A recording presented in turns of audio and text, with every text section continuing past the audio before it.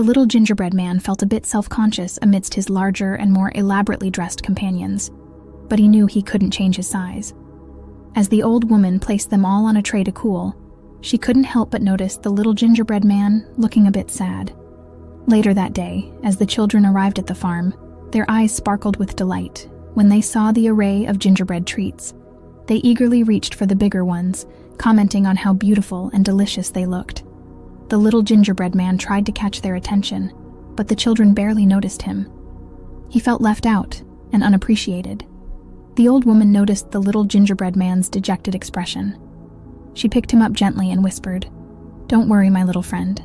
You may be small, but you are just as special and tasty as the rest. Your size doesn't define your worth."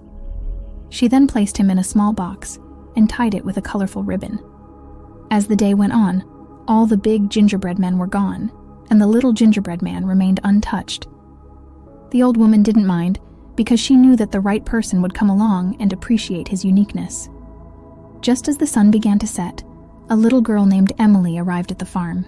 She had seen the gingerbread treats earlier in the day, but didn't get a chance to have one. The old woman handed her the box with the little gingerbread man, explaining, "This one is special, my dear.